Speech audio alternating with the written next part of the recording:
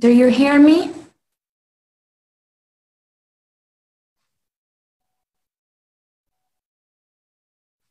Okay. Okay, thank you. So, good evening, everybody. Thank you for all the organizers. Thank you for Mr. Hamouda. Thank you for Pharmaceries, all the team. And also thank you for Dr. Noor for giving me this opportunity to be with you today in this webinar. So today we're talking about PRP and hair disorders, advantages and limits. I am an assistant professor. I'm working at the dermatology department of Sfax. This is my hometown, Sfax. So today we're going to talk about PRP, which is a platelet-rich plasma, which is a therapeutic procedure that consists in autologous preparation of platelets manufactured from a patient's own venous blood. So the technique is simple. We will withdraw blood and place in tube and then centrifuge the blood, and we will obtain a plasma with a much higher number in platelets. But we will have such a concentration of growth factors and cytokines, which will be released by platelets granules. These different growth factors and cytokines can accelerate tissue repair in different parts of the body, such as the liver, the bones, the tendons, the cartilage, and of course, the skin. And in dermatology, PRP is recently introduced. The first experience was in 2006 with Yobel et al. And the indication was a pre-treatment of follicular units before hair grafts, and the results were excellent. Many other indications also have been reported, such as skin rejuvenating, also hyperpigmentation, without that all being validated, wound healing also, and then hair restoration, which is our topic today. So here, growth factors and cytokines released by platelets will stimulate the bulge themselves and activate the proliferative phase of the hair follicle, the hair cycle. Sorry. And you can see here in this in the graph the different growth factors acting on different targets of the follicle unit. So concerning alopecia now, you know, there are many types of alopecia. In non-scarring alopecia, the most important and the most common hair disorder is, of course, androgenetic alopecia. Then we have also alopecia areata, which is quite frequent. And we will see finally some scarring alopecia. So I'm not an expert in hair disorders, but I will share with you some slides, some information I learned from the AAD annual meeting concerning PRP and hair. So I was there last year, and here there are some slides I taken from there. Here, for example, the speaker talked about robust scientific evidence for efficacy in AGA, in androgenetic alopecia. However, in lichen planus pilaris and frontal fibrosing alopecia, there are many inquiries and questions. Here, another speaker wondered if we have proof or not, and then insisted on combination therapies that may be best than PRP alone. Here, more than 80% of satisfactions among patients treated with PRP. So that was amazing. I've been in Madrid for the AAGV Congress, and that was another story. So I've attended the lecture given by Professor Grimald from Barcelona. And so what's new in 2019, we find PRP, it's a new procedure. And then he exposed his study about 25 men with androgenetic alopecia. And he tried to compare PRP to placebo, which was a saline solution. And in the group A, so the group A received PRP on the right half head and placebo on the left half head. And the group B received PRP on the left half head and placebo on the right half head. And the results were some differences, but not spectacular, and some of the injection itself. And finally, in the updates on management of alopecia, we report that PRP therapy may be a potential option, therapeutic option for hair restoration in patients with androgenetic alopecia. So the limited indication here is androgenetic alopecia. And that was quite disappointing for me, and I was wondering, is PRP really efficient in treating alopecia and hair disorders? So let's take a look at the literature. Here, I just want to draw your attention to the fact that we have increasing number of publications concerning hair, PRP and hair. During the last 5 years, you have 184 results, publications, and for the last year, we have 67 publications. So we're more and more learning about hair and PRP, and this is promising, I think. So this is the plan of my presentation. The biggest part will talk about PRP in androgenetic alopecia, and then we will focus on alopecia areata and some cases about scarring alopecia. So the first part is PRP in androgenetic. First of all, we will talk about the protocol. You know, there is no standard protocol for preparing PRP. Here, it was a Spanish study in 2017, including 78 patients. PRP was prepared using a single spin method and administered at 3 monthly sessions, followed by 3 bi-monthly sessions. And the results were obviously excellent. More than 70% of male and female AGA patients reached a successful outcome. It could be an excellent protocol, but then you can see we have other proposed protocols. So there are some investigators who are not convinced by these protocols, perhaps. And you see here in this paper, in this American paper, the authors discussed the generic methods. So we agree. We have to collect venous blood with an anticoagulant, usually citrate, to prevent blood clotting. And then we will do the centrifugation of whole blood to separate red blood and then to separate the concentrate platelets. And all over the literature, you can see different methods for preparing PRP.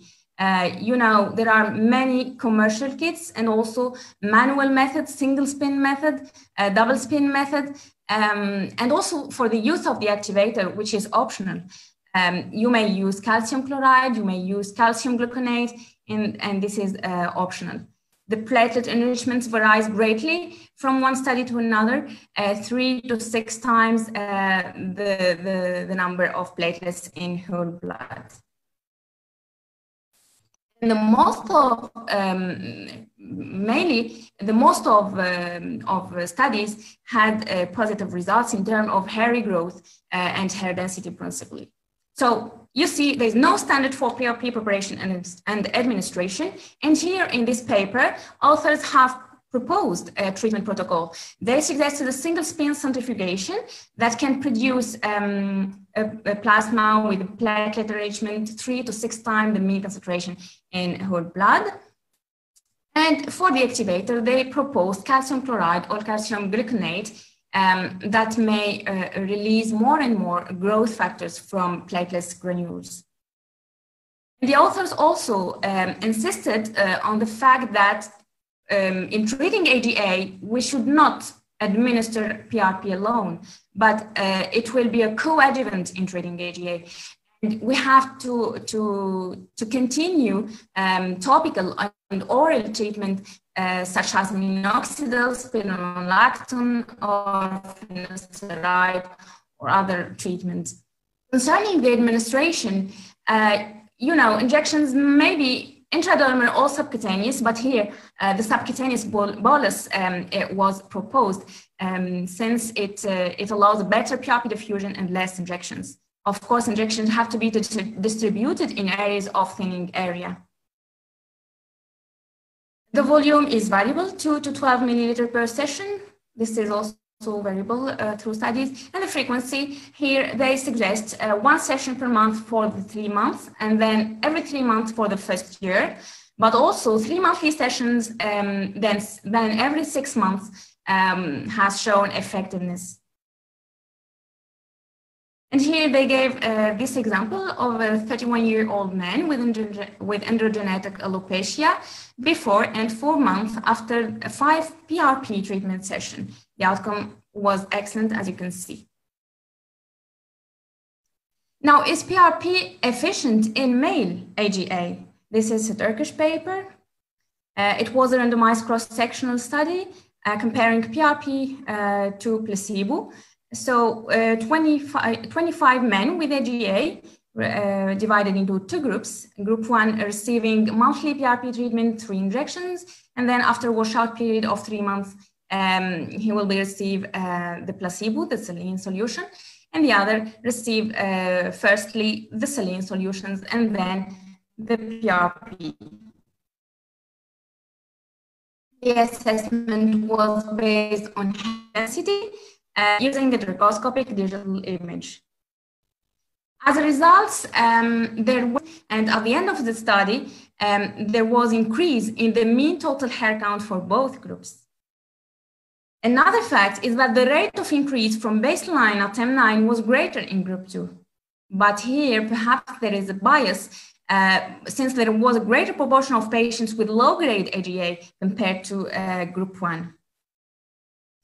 No side effects reported. So yes, PRP has shown positive results here in treating male AGA. However, more studies are needed to assess factors affecting the outcomes, especially the stage of AGA. Now, what about female patients? This is an American paper. It was a randomized cross-controlled pilot study, including 20 women with AGA.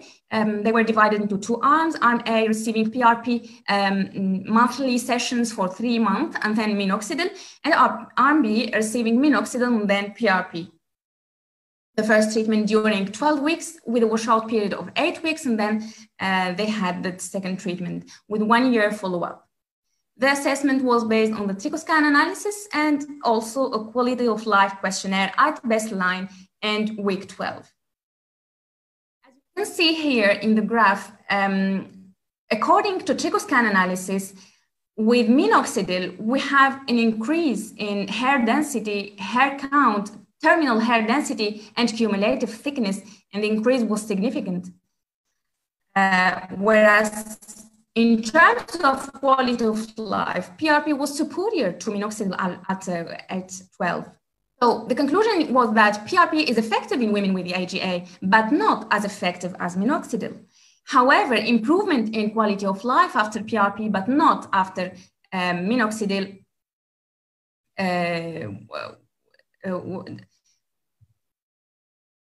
suppose more satisfaction with PRP. Now, regarding grades of AGA, is PRP efficient at any stage of the androgenetic alopecia? This is a very interesting topic, I think. Here, the study included 51 men with Norwood Hamilton 2 to 5 grade and 42 women of Ludwig 1 to 3 AGA.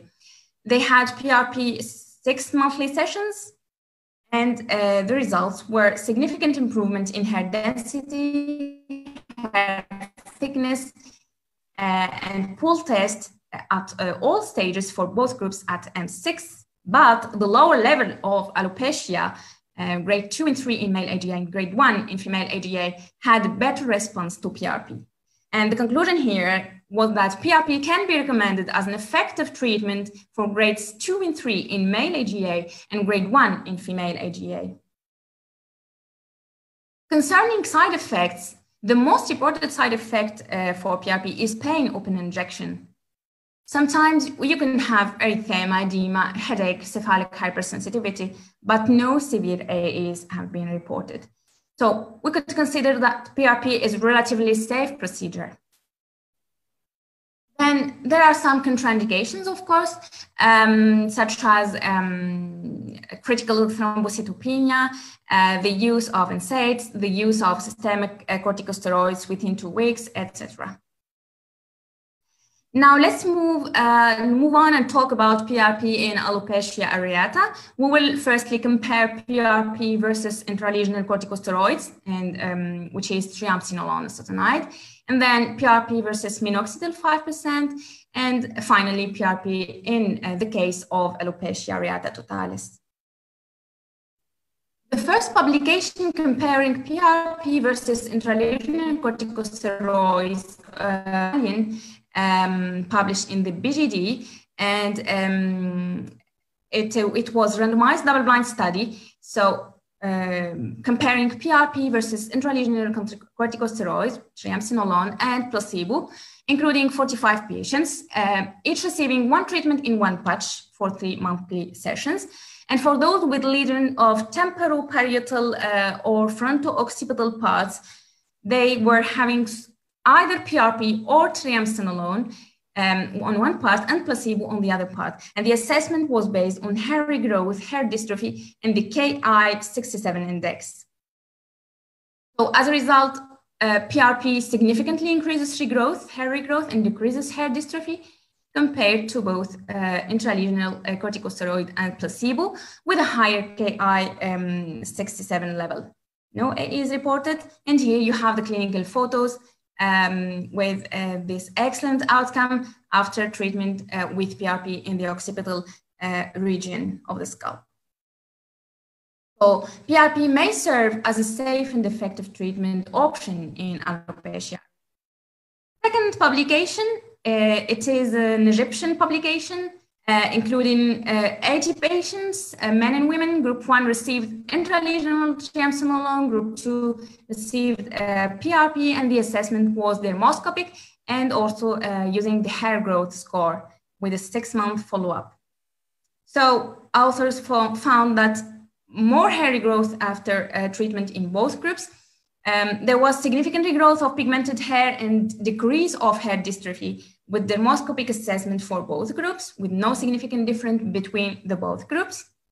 But concerning the follow-up, 2 patients from group 2 who had PRP had a relapse compared to 10 from group 1. So less relapse with PRP than with triamcinolone, intralesional triamcinolone. So PRP is a promising therapeutic alternative and another positive result with PRP.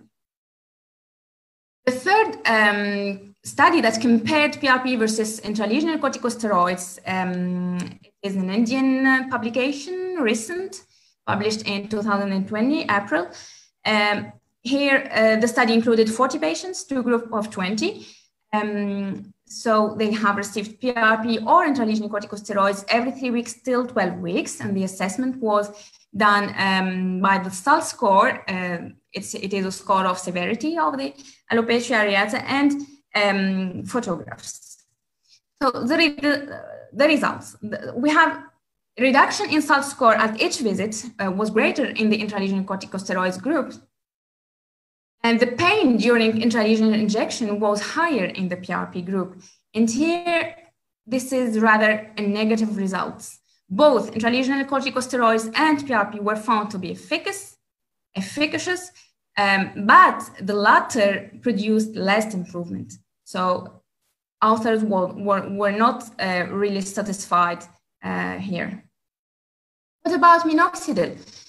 If we want to compare PRP and minoxidil 5% in treating alopecia, and we have here a reticuloscopic evaluation. So the study included 19 patients, 3 groups of 30, divided into 3 groups receiving either PRP or minoxidil or placebo. And the assessment was clinic and reticuloscopic at baseline M1, M2, and month 3. Here, the thing which is important here is those treated with PRP had earlier response compared to patients treated with minoxidil and placebo. So here, authors concluded that PRP is more efficient than minoxidil 5% in alopecia.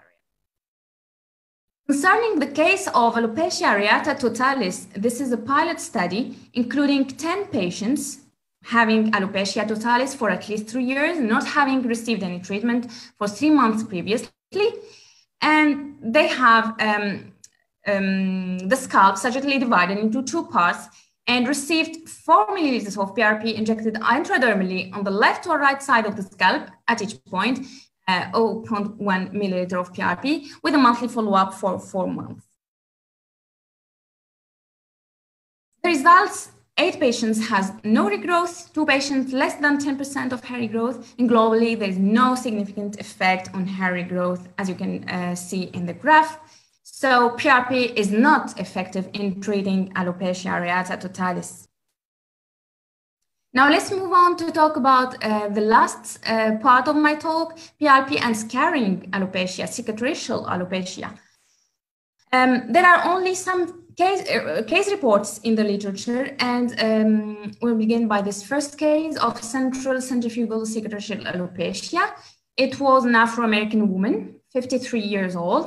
The diagnosis was histologically confirmed. She had received spironolactone, intralesional triamcinolone, minoxidil, all were inefficient.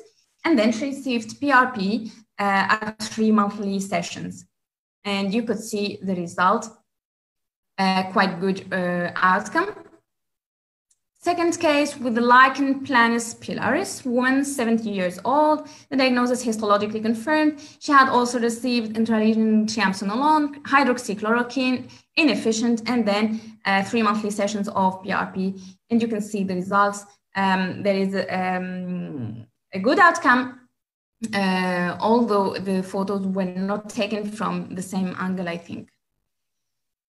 Third case, the frontal fibrosing alopecia with this woman of 44 years, and the diagnosis histologically confirmed also. She had received many therapies, inefficient, and then she had received 5 monthly sessions of PRP. And here you have the clinic and trichoscopic photos, and you can see the excellent outcome here also, 1 month after PRP sessions. So there are still many other reviews of the literature concerning PRP and hair disorders. I have chosen this one, the latest one, PRP and its use for cicatricial and non-cicatricial alopecias, narrative review, published in June 2020 by Professor Grimalt again. Just rapidly, for androgenetic alopecia, here the authors agree that a positive effect was demonstrated after injections of PRP after 3 sessions. So 3 sessions are needed to have results showing an increase of hair density. Then we might consider PRP to be safe and effective when concurrently used with the patient's current medication. So here we emphasize on the fact that we have to encourage patients to continue their current medication, either topical or oral medications for AGA. Now, regarding alopecia areata, the literature is poor, and they also remembered the fact that there is a possibility of self-regression of alopecia areata, and then globally the results are not so consistent. Another important fact, they reported this case report about ophiasic type alopecia areata, which had, the patient was a woman and she had ophiasic type AA, resistant to minoxidil, dermocorticosteroids, and 3 injections of intralesional triamcinolone. And after 2 years, she had PRP, and she had hair regrowth at month 1 with robust regrowth but this is to be confirmed. Of course, it is only a case report. Concerning scaling alopecia, there are only anecdotal cases reported. It might work in some kinds of scaling alopecia, LPP, frontal fibrosing alopecia, but there are only case reports through the literature. And the reason why PRP might be useful here is still unknown. Maybe because these various growth factors would help diminish the inflammation and protect and stimulate the new follicle. So to sum up, if you ask me PRP and alopecia, I would say the blur persists, and we still need large-scale studies. In AGA, it is quite promising, certainly, but we should insist on combined therapies. Never administer PRP alone to treat AGA. The technique is simple. It is usually cost-effective. The side effects are mild, although the preparation, the dose, and the number and the rhythm of sessions are very variable. There is no standard here. So we need large-scale randomized controlled studies versus placebo with long-term follow-up to determine the frequency of injections and the optimal concentration of PRP. Regarding alopecia areata, there is no significant difference versus intralesional triamcinolone. And for alopecia areata totalis, there is zero effect. So it is not indicated here. And concerning scarring alopecia, yes, perhaps we might do it for some patients having CCCA or lichen planaris or frontal fibrosing alopecia. That was all. I hope you find it interesting. Thank you for listening. Thank you for your attention.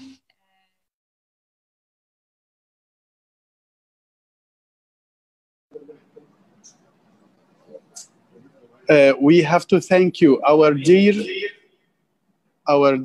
guest from Tunisia, Dr. Khadija. It was a very fantastic talk about PRP. Thank you so much. Thank you so much, my dear, for such a presentation. And I hope you will be with us very soon, inshallah, in our mega conference, Luxor Derma. Thank you so much, Dr. Nuh. Thank you for all the organizers. I was so pleased to be with you today. It was really nice experience. Yes. Thank you. Thank you so much. Thank you, my dear.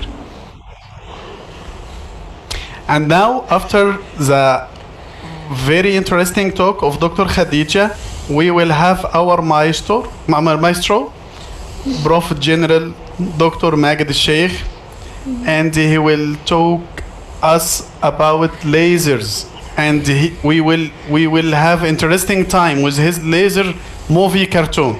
It will be a time of fun and yes, and art. Yes, fun and art, and he has the ability to make harsh scientific data into a very simple way of art. So I should thank you about the idea, and really you enriched our field by such movies. Thank you very much. Okay. Wait after 2 minutes.